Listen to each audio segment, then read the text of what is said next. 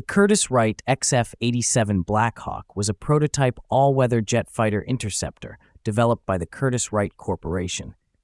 It marked the company's first and only foray into pure jet aircraft design and was intended to replace the propeller-driven P-61 Black Widow. Despite its innovative design, the XF-87 failed to secure a production contract, leading to the closure of Curtiss-Wright's Aviation division. The XF-87's development began in response to a 1945 United States Army Air Force's competition for an all-weather fighter bomber.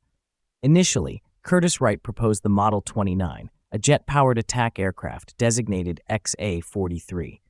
The requirement was later modified to stipulate a jet-powered night fighter, leading to the Model 29A, designated XP-87 Blackhawk. The United States Army Air Forces favored Curtiss-Wright's proposal to keep the company afloat, canceling the XA-43 project and transferring funds to the XP-87.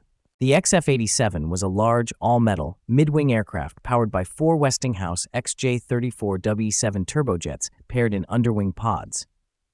It featured a tricycle undercarriage and a side-by-side cockpit for the pilot and radar operator. The aircraft's gross weight was 49,000 pounds, making it one of Curtiss-Wright's heaviest designs.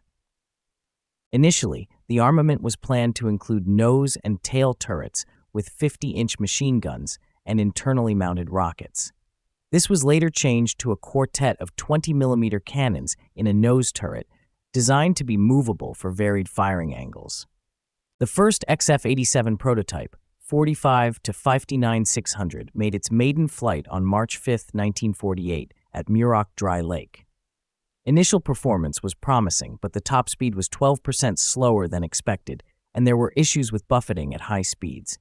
Despite these problems, the United States Air Force placed an order for 57 F-87A fighters and 30 RF-87A reconnaissance aircraft on June 10, 1948.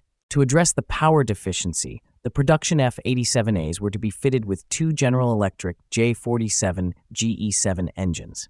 The second prototype, 46-522, was redesignated XF-87A and intended to serve as a test bed for these engines. The United States Air Force ultimately favored the Northrop XP-89 Scorpion, canceling the F-87A order on October 10, 1948. This decision was devastating for Curtiss-Wright, leading to the closure of its aviation division and the sale of its assets to North American Aviation.